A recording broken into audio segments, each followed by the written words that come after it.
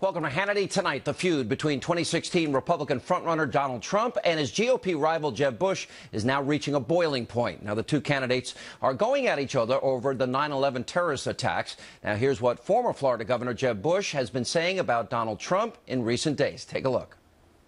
Look, my brother responded to a crisis, and he did it as you would hope a president would do. He united the country, he organized our country, and he kept us safe.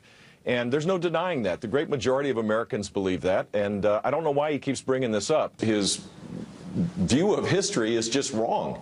The simple fact is that when we were attacked, my brother created an environment where for 2,600 days we were safe. All right, here to respond to those remarks, 2016 Republican presidential candidate Donald Trump.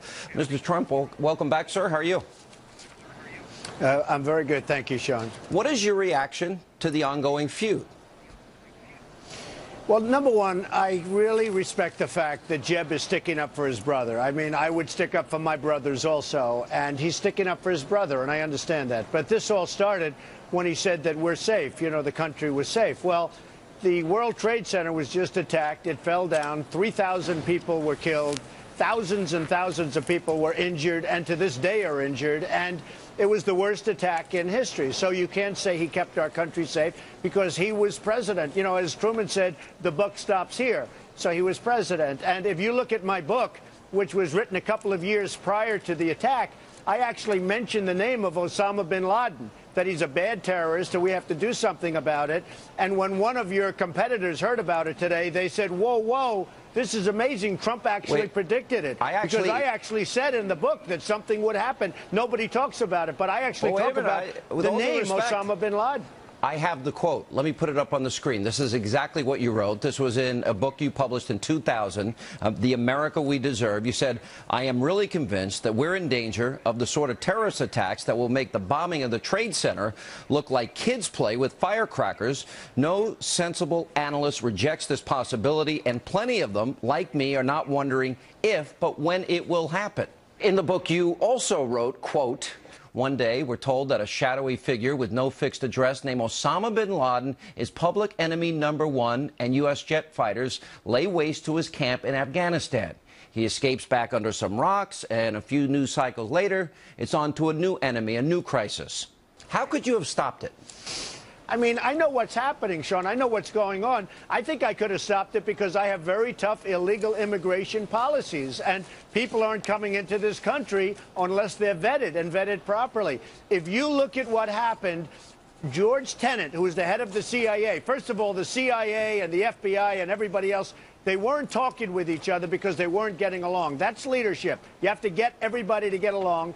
Second of all, George Tenet predicted an attack. George Tenet said there's going to be an attack. They should have done something about it. So I'm not blaming anybody, and this started very innocently when I said, you know, to somebody, frankly, that didn't really matter. I said, listen, the World Trade Center came down during, you know, there's nothing safe when the World Trade Center was attacked and came down during his reign. Well, that's not safe because he said, Jeb said, our country was safe. Well, that's not the case. And then if you want to go a little further, he then attacked Iraq, which turned out not to be the right country because they didn't have weapons of mass destruction. And by the way, the terrorists sent their families home to Saudi Arabia. They didn't send them home to Iraq. They sent them home to Saudi Arabia, which is another thing for people to think about. You know, Mr. Trump, the only disagreement I have is we knew that Saddam had weapons of mass destruction because we have the images of the Kurds that were slaughtered and little children and women in the streets. We knew there was a chemical attack, and the world intelligence and fairness also thought that. I want to add another element to this. There's an unknown... Well, you know, by the way, but they never found him. You're right. They didn't find him. They never found him. I think they probably moved him to Syria myself. Well, I don't know. They never found him. And frankly, he probably used them against Iran, which really was beautiful. I mean, not that they used the weapons, but the beauty of it was you had these two countries that were equal in terms of strength. And we decapitated one of those countries. And now Iran is taking over Iraq and everything else. And ISIS is taking oil, and Iran is taking oil, and they're taking over the whole country. So it's turned out to be really bad. With that being said, I respect the fact that Jeb is defending his brother. I think that's good. I would do the same thing. One point I've always agreed with you on is that if we liberate Kuwait and we liberate Iraq, they need to pay us for the liberation. We need to give money to the families that lost brave American soldiers or are injured now for the rest of their lives. We don't do that. And I also think that if Obama would have, if he would have held the ground, ISIS never would have emerged. He wanted to pull out for political reasons. I love that you bring up Kuwait. Kuwait had nothing but money. They get attacked by Iraq. They take over Kuwait. The rich Arabs go and they move into London, as you know, the Kuwaitis, they moved into London. They didn't take a room like you would, or maybe even I would. They took the entire hotel, and they lived like kings. And then we attack. We lose lives. We spent billions of dollars, and we give them back the country for nothing. Nothing. And they don't even want to invest in. And then I told them, I had them in my office a few months after that. They don't like investing in the United States, okay? We gave them the country back for nothing. We should have said, we want 50% of everything you make for the next 50 years or permanently. And you know what? They would have agreed to it. We gave it back for nothing. Why did we do that? We're a stupid country. That's the answer. We negotiate bad deals. I agree with you. Let me play for you. I want to add another element to this whole how come America wasn't prepared for 9/11. In a little-known speech on Long Island that Bill Clinton gave in February of 2002, the audio's a little sketchy, but I want you to pay close attention where he said, well, we knew he wanted to commit crimes against America, but I had no legal basis to take him. And I think he missed the opportunity. You had published 2 years earlier what a bad guy Bin Laden was. Listen to Clinton admit that he could have gotten him, but he failed to take action. Listen to this. Mr. Bin Laden used to live in Sudan. He was expelled from Saudi Arabia in 91, and he went to Sudan. And we did a period with Sudanese and wanted America to start dealing with them again. They released him. At the time, 96, he had committed no crime against America, so I did not bring him here because we had no basis on which to hold him. So we knew he wanted to commit crimes against America. So I pleaded with the Saudis to take him because they could have, but they thought it was an arbiter, and they didn't, and that's why I wound up in Afghanistan. So the key words are he committed no crimes against America, so I didn't bring him here because we had no basis on which to hold him, even though we knew he wanted to commit crimes against America. Now, here's the point. In 2000, you identified him as a citizen, a private citizen. And Bill Clinton knew he wanted to commit crimes against America, had the opportunity to get him, and didn't take him. Doesn't he bear that responsibility? Well, he made a mistake, but I will tell you that if I were there, I would have taken him out. Now, I wrote about him in my book, and when I talk about the World Trade Center, that was the first attack, which was, compared to what happened, ultimately relatively minor. But I talk about Osama Bin Laden in my book, and people can't believe it. They're just starting to read that book. That was the only political book I had ever done, and people are just starting to read that book, and they can't believe that I mentioned the name Osama Bin Laden. Remember? And he ought to crawl under a rock, but we have to get him. And Clinton made a mistake, and frankly, Bush should have taken him out. Somebody should have taken him out. I think I would have.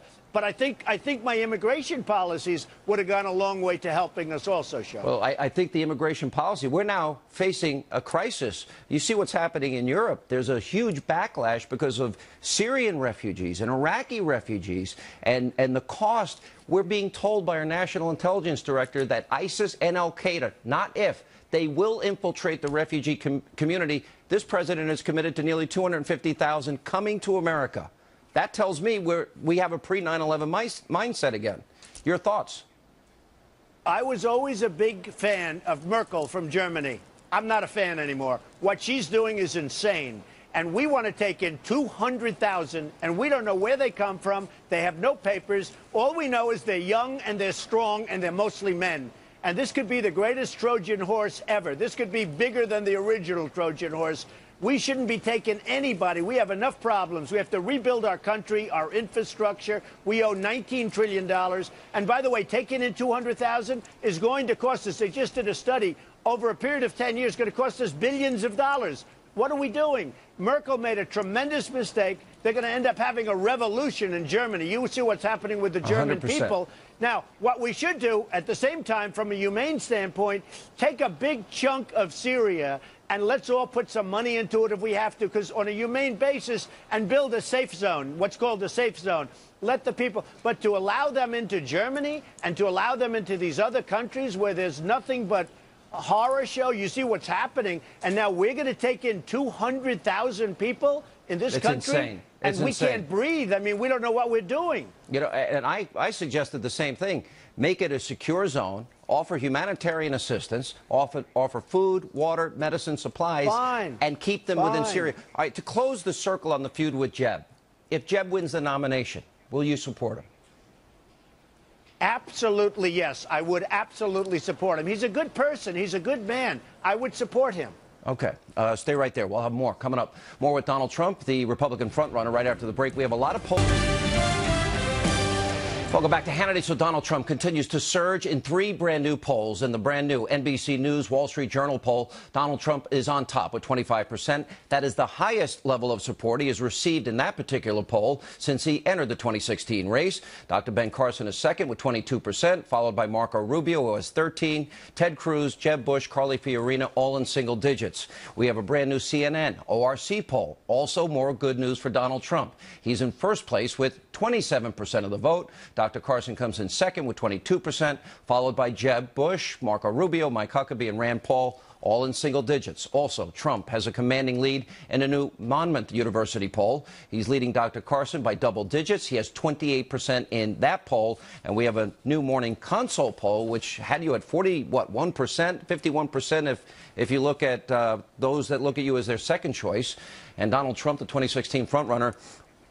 What do you make of these polls? I know you talk a lot about the polls, but they have been steady, they have been consistent, and now Byron York has a piece out, and there was another piece this week, that says, finally the establishment believes you can win, and Byron York outlines how the establishment prepares to go after you as not being a conservative.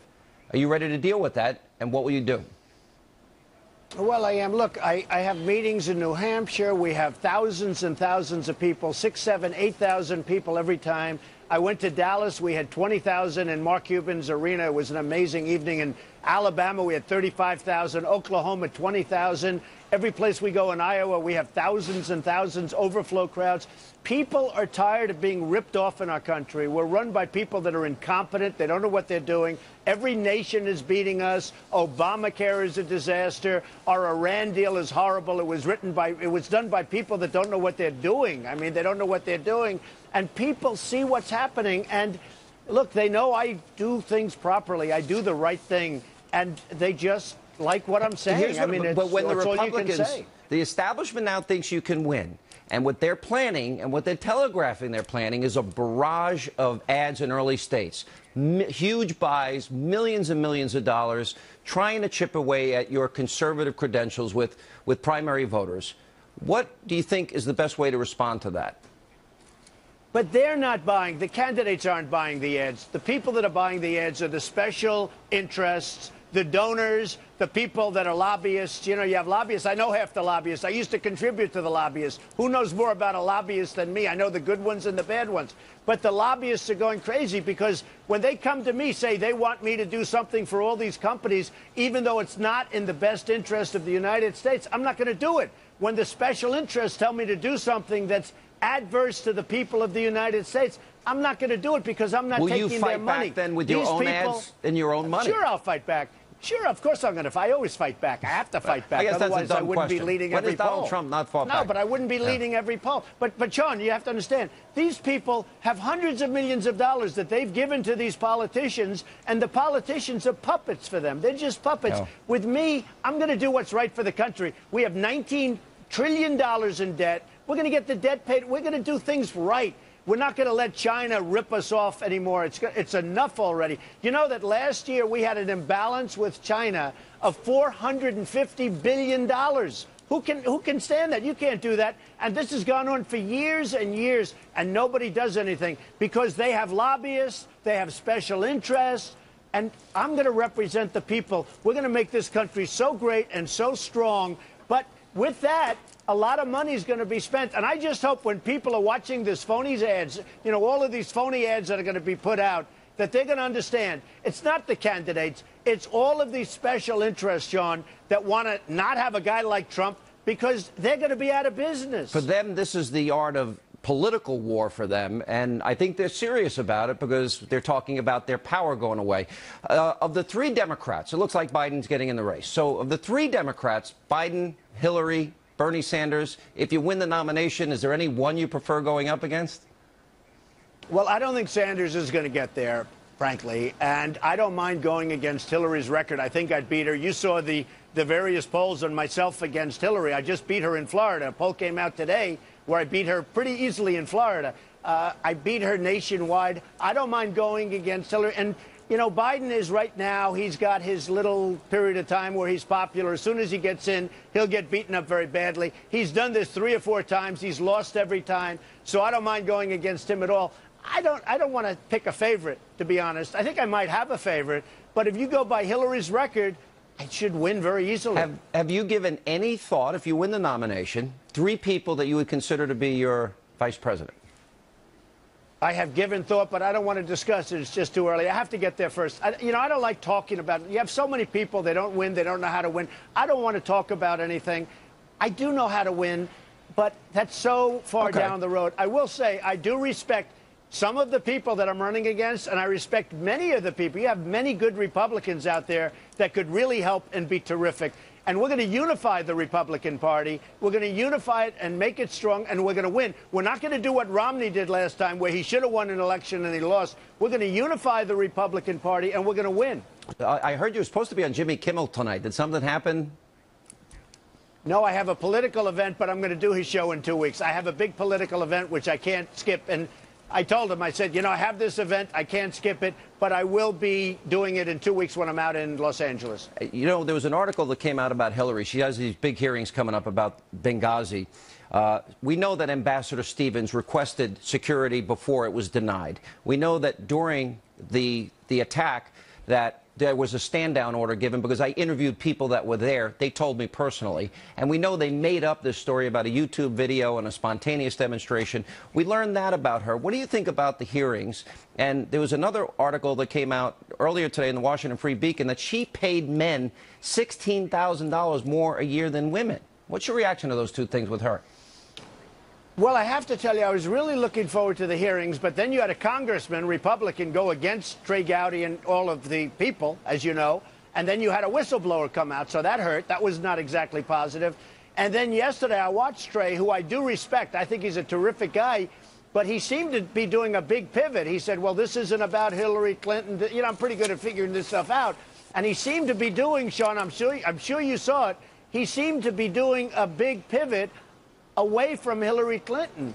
And I was trying to figure out what that was all about. So you may not be as happy as you think with these hearings. I just don't know. The hearings, I was looking forward to them, but with all that's happening, and I was surprised that he pivoted away so much from Hillary. He said, these hearings are not about her. Actually, we want to discuss other people much more so. And it sounded like he was sort of pulling away from going after her. So I'm going to have to see what the hearings are all about. All right, Mr. Trump, thanks so much. We appreciate your time.